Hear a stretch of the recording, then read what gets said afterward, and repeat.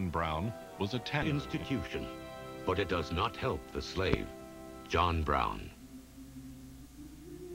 The issue of slavery in this country had been fiercely debated in the halls of government, and by 1854, the Kansas-Nebraska Act allowed that slavery might be forced down the throat of free Kansas settlers by vote or violence. The controversy, which was politically established by Kansas-Nebraska, self-determination, brought settlers, both slave and anti-slave settlers, into Kansas, Nebraska. And John Brown would be one who would come to Kansas to fight against the extension of slavery into the territories. He goes out to Kansas in a wagon loaded with weapons, including artillery broadswords. These were heavy, brutal, machete-like weapons. He's not going out there for business deals. He's going out there to fight. He's going to fight against, quote, Satan's legions. The pro-slavery Missourians, the Kansas Free State people had labeled them border ruffians. Border ruffians were pro-slavery men, generally out of Missouri, who came to effect violence or to essentially crash the polls, to effect an election towards a pro-slavery legislature. As individuals and families moved into Kansas, they collected with similar beliefs. Those who were the pro-slavery factions would come together. Those who were abolitionists would come together, and they would form their own villages, their own communities, and they would make attempts to defend and protect themselves. Lawrence, Kansas was an example of one of those abolitionist communities. Not far away, Pottawatomie Creek wanders through eastern Kansas, with the rise of a settlement called Osawatomie. It was here that Brown and his sons would set up their operation, and it was here that Brown would live as he prepared for war in 1856.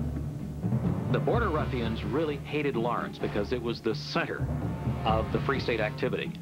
So in May, an army of them, a drunken rabble, really, comes into Lawrence and shells the hotel there with a piece of artillery and burns Free State homes. So smoke is going up. John Brown from the Pottawatomie, Osawatomie area was part of a group of volunteers marching up to the defense of Lawrence. News of the brutal raid on Lawrence reached Brown too late for him to intervene. There would follow more news from Washington.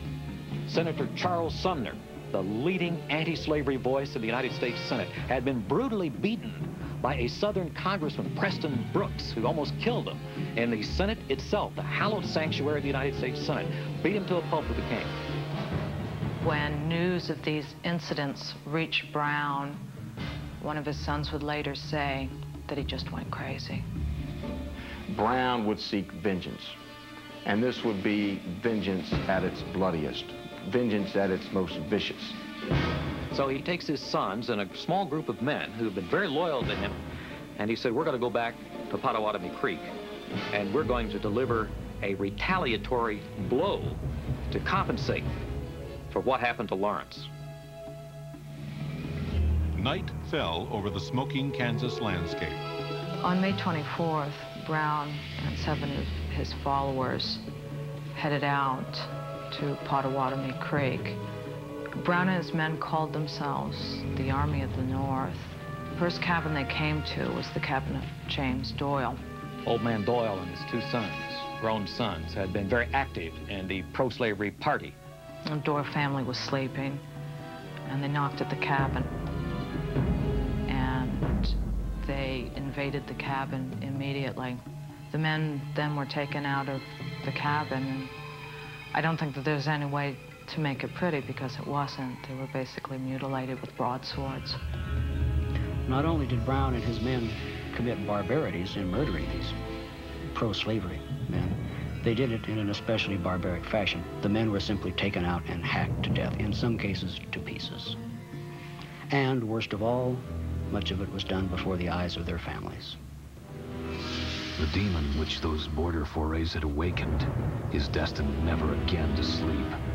Old Brown, Osawatomie Brown, Brown of Kansas, the dread of border ruffians, the Moses of higher law, cannot descend into the vulgar stagnation of common life.